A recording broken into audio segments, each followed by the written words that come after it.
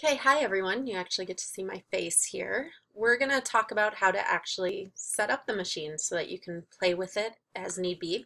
So this is our biofeedback machine, okay? It comes with a cord that you're going to attach the electrode to, okay? So first things first, when you look at the machine, everything should be in the off position. Okay, so the continuous or threshold should be off, and we start with the gain at 1, okay? So all the way over to the left if you're looking at it. And then the volume we have down right now. And then our threshold we have at 10, okay?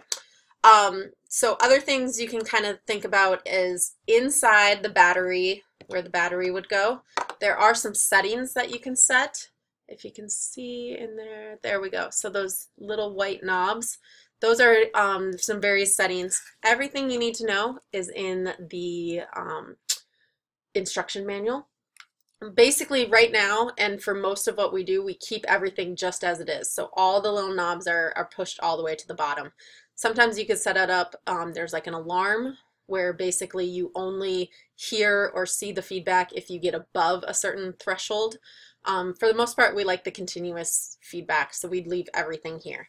So we want to make sure the battery goes in. So these are your electrodes, okay? So again, they come in one electrode, but we have the 2 active electrodes and the reference electrode. So again, with the little tab down here, these 2 are active. This is our reference. So you would pull that off, and you take a little bit of gel and you put a little bit of gel on each of the diodes, okay? Use like my wrist extensors, okay? So if these are my wrist extensors, right, my middle of the muscle belly going to be right here.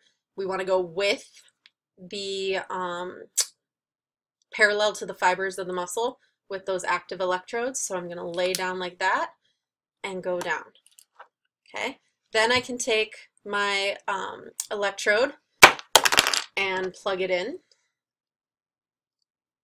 So on it, it says reference and then your positive, negative. So you'd want to set that up and snap that down. And then this gets plugged in to the side jack. Okay, so there's 3 different things here. It's this one that looks different than the others. That would be our jack that we put it in. And now we're ready and set up for muscle contractions. So now, as we turn this on, we turn it to continuous, and you can see the lights light up. So as I contract, they shoot over towards the right side, okay? As I relax, they come over to the left side. So again, this is with the 1 gain. So I can turn up the sound for you too, you can hear. So again, as I get over on the right side, the frequency of the sound increases as well. So you can have that turned down, you can have that go. It even comes with a set of headphones. So if someone's working in the clinic and wants to hear the feedback, but you don't want everyone else hearing and it's distracting, you could do that. But I'm going to turn that down right now so you can hear me. So again, now comes the time to set our gain. So right now we're at the ×1. So that means our reading over on the threshold dial is our actual microvolt reading. So right now I have it turned over to 10, which is the highest threshold. You can see if that, so again, as I contracted, I got all the way over really easily. Again, I'm not injured, so that would make sense. But if I move this way over to the very tiniest level, so I spun it all the way over to 0.5, you notice that even just sitting here, I'm over in the yellow as high as it goes. So that wouldn't be good if I'm trying to do muscle re-education, right? Because I have nowhere to go, I'm already up. So as I spin this, okay, and spin it over to 10, now I'm floating over there, and again, as I contract, I can make it to the far side. Okay, so if I was actually injured and as I'm doing this, I'm always making it over to the far side into the yellows, we would want to make sure that we turn it up. So since I'm all the way up on my dial, my only option is to go to my gain. So now I'm going to go to ×10. Okay, so now as I contract, oh, that's really hard. Okay, so if I couldn't actually get over to my goal, which if we go back down to the 1, so when you get to that very first yellow, that is then, you know, you've reached the micro level of what's over on your dial. Okay, so when I get here, that's 10 microvolts. Okay, So now if I did times 10 and had to try to get there at the 10, I'm not making it, okay? So now I can adjust this with the threshold dial. So by turning it down a little ways, now I can get over there. Maybe I turn it up a little bit more. And there, now that's kind of challenging, or up a little bit more. And there I really have to shoot. So again, as I get to that yellow, I'm at the times 10, and right now I'm at about 5. So when I get to that that yellow, I'm at actually 50 microvolts, 5 times 10. Okay, so again, if I went all the way down to 0.5, it's still pretty easy for me to create my muscle contraction. So I wouldn't want to be down that low. Now what I could do is go to times 100. So now I'm way over at 0.5 times 100, and now it's really hard for me to get. So again, as I get to that first yellow one, so now I'm at 0.5 times 100, so that'd be the same as I was before, which was the 50 microvolts.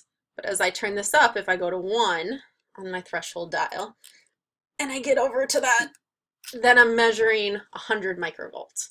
So that's what those point time. But again, you can see that that's hard. So I would go down. And that's probably still too hard. So I should probably be right at like the 0.10, probably all the way over to about 10. Maybe less. So right about there. And about, again, 2/3 of the time you want them to meet your goal. So if your goal is all the way over to the yellow, you want to set it up that about 2/3 of the time they can get there. Okay? So again, if I turned on the sound, you can see that's no activity. So again, in between every contraction you'd have them do, you'd want them to relax all the way. So now as I go to contract, I get over there, maybe hold my contraction for about 3-5 seconds, and then relax. Okay. Again, we can work on speed, right? I could go, okay, you need to get all the way over there as fast as you can. Okay, or I can try, okay, slowly, let's get over there.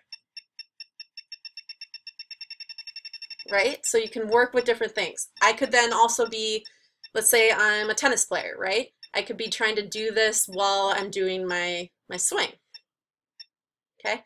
And trying to actively contract those muscles, or a baseball player, or whatever. If you're on the legs, right, you could have them doing squats and trying to contract. But again, you just want to play with those settings so that they are successful about 2/3 of the time, so that they have something to constantly be striving for. Now, if I was going for muscle relaxation, I'd want to do the opposite. So I wanted, in this case, I wanted to keep turning up my gain so that it would be harder for me to get over to my results. Now I want to get to that 0 point. So ideally, you want it to be super sensitive so that it's hard for them to do that. So if I go back to the 1, and I'm at 3 for my threshold, I have to really think about trying to get it to relax to go down. And I'm still not getting it all the way over there. So again, now maybe I turn it up a little bit more so I can get that full relaxation. Trying to relax. Okay, so in this case, we want it to be harder for the lights to get all the way to the green. We want it to make it that we get to that silence. So you would almost do the reverse. If it's too hard to get them to relax completely, then we have to turn it up. But the place we want to start is the most sensitive, which is at 1 and all the way over at 0.5. And this is almost impossible to get me to relax at. So then I'd need to adjust. So there, I'm getting a little bit. But again, you could do this on the upper trap. You could do it all kinds of places. So that's what I'm going to suggest you play with. Take some time. Again, the electrodes are one use, but if you're going to be practicing multiple times, please use your own same electrode and just save it so that we're not going through electrodes over and over and over again, so that the individual, one person uses their electrode. It'll probably only last 3-4 times, but it's better than doing a new one each and every time.